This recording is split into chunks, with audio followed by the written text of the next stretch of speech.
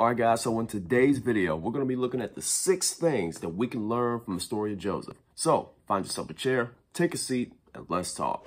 Yo, what is going on everybody? My name is Ed Carter, and welcome back to the channel. Now, if you're already a subscriber to the channel, thank you for joining me yet again for another video. I greatly appreciate your guys' support. However, if you've yet to subscribe to the channel, but you're looking for content surrounding God, growth, culture, and ethics, then do me a favor. Go ahead and hit the subscribe button, become a part of the community, and also hit the little notification bell so that way you guys are notified every single time I go to upload a video. So, with all that being said, let's jump in. Now, the entire story of Joseph can be found in Genesis chapters 37 through 50, but this is the story in a nutshell. Basically, Joseph was sold into Egyptian slavery by his brothers. He spent a lot of time in jail, and when he came out, he ultimately became second in command to Pharaoh. Now, while there's a lot you can learn from the story of Joseph, here are 6 things that we can take away from his experience. And the very first thing that we learn is that God's ways aren't our ways. The prophet Isaiah puts it this way: "For my thoughts are not your thoughts, nor are your ways my ways, says the Lord. For as the heavens are higher than the earth, so are my ways higher than your ways, and my thoughts than your thoughts." See, a majority of the time, we have absolutely no idea how God is moving in our lives.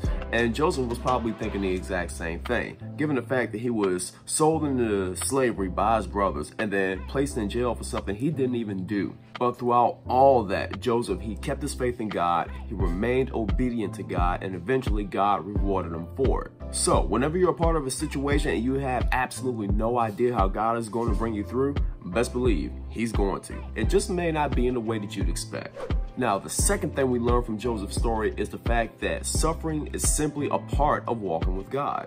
Now, despite the fact that Joseph remained committed and obedient to God throughout his entire ordeal, he still suffered, which means that even if we are obedient to God, sometimes we can still experience suffering from it. Paul even says in the book of Philippians that Jesus became obedient to the point of death, even to death on the cross. But despite that, we know that we are doing what God has called us to do, and we can have that peace of mind that God is pleased with us because, as he said, well, as Peter said in 1 Peter, it is better to suffer for doing good than for doing evil.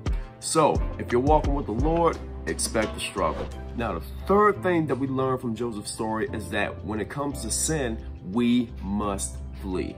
2 Timothy chapter 2 verse 22 says, "Flee also youthful lusts, but pursue righteousness, faith, love, peace with those who call on the Lord out of a pure heart." In Genesis 39, we read where Joseph, he actually becomes overseer of Potiphar's house. But while Potiphar is gone, Potiphar's wife starts getting attracted to Joseph to the point to where she wanted to have sex with him.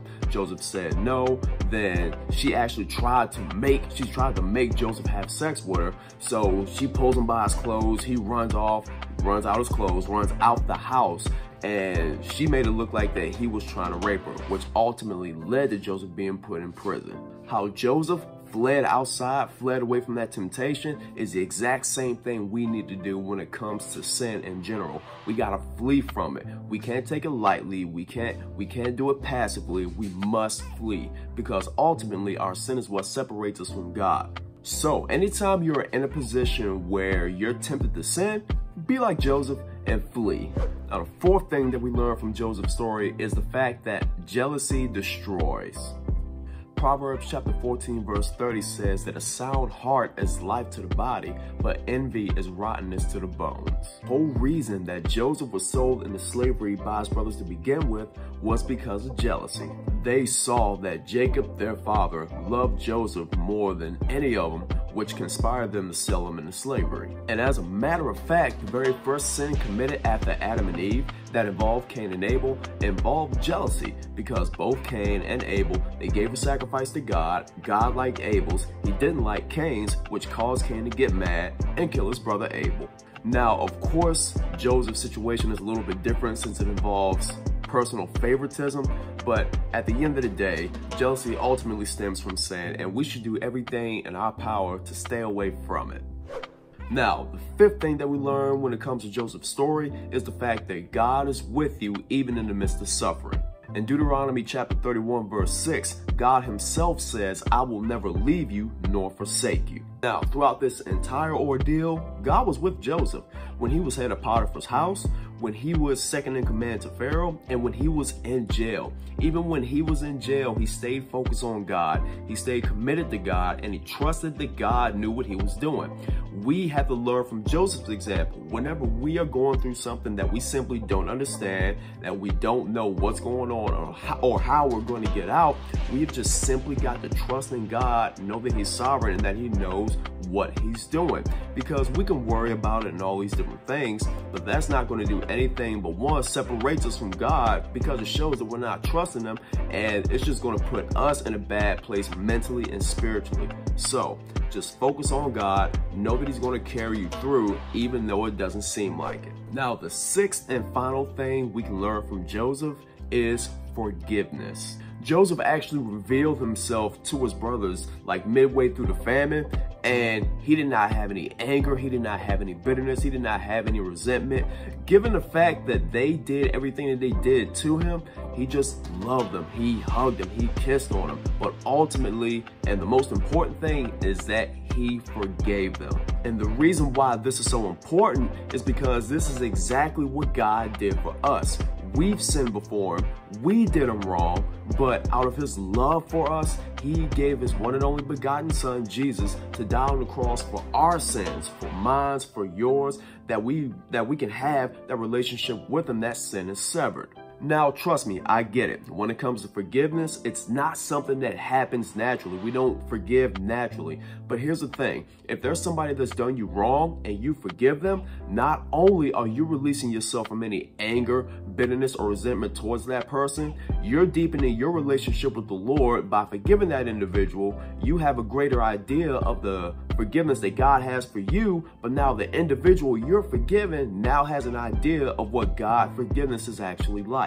So while it is true that we don't forget, we can forgive. So if anybody's done you wrong, just go to that individual, forgive them, and tell them, yo, I forgive you. I know what you did to me was wrong, but you know what? I'm not going to have that on my conscience. I'm not going to have that within my heart. I forgive you. Just release all that anger, release that bitterness, and let the love of God shine to that individual. Well, guys, that's it for another video. Thank you for joining me yet again. I really do appreciate your guys' support. Also, let me know down in the comments below, is there anything that I may have missed? What have you learned from reading Joseph's story? What's there something that you've taken away from this video, or what's something that you would add? Let me know and let's talk. Also, if you feel this video could bless or encourage somebody else, please share it. If you liked it, give it a thumbs up. And if you've yet to subscribe to the channel and become a part of the community today. And otherwise, guys, I will see y'all next week, Lord willing. But until then, y'all have a good day. God bless. Much love. Take care.